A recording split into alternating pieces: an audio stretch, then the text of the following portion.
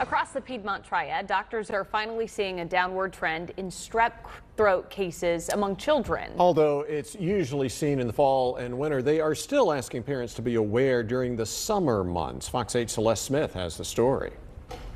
Most of our patients are coming in typically with a pretty sore throat, fever, headache and stomach ache, and kind of the lack of cold-like symptoms with it. Doctors in the Triad say they've treated a high number of kids infected with Group A strep in the last 4 to 5 months. 20 plus kids a week with sore throat, and probably over half of them at that time were testing positive for strep, and we were worried about strep throat. Clinics felt like we were doing more strep swabs and treating more cases of strep, and there's really been much less of that in the past 2 weeks or so.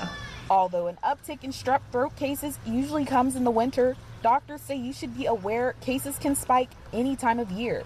Time of year has become relative after the pandemic. We're seeing some things a little bit earlier, a little bit later than we typically would. In the last 2 to 4 weeks, doctors are glad to see fewer kids with the infection.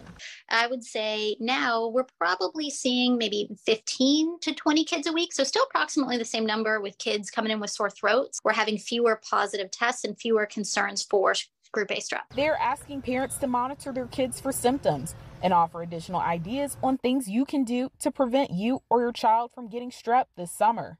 Continue the good hand washing habits that we learned through the pandemic to try to prevent not just strep, but other infectious diseases that are out there. Celeste Smith, Fox 8 News. The Guilford County Health Department does not track strep cases in the county.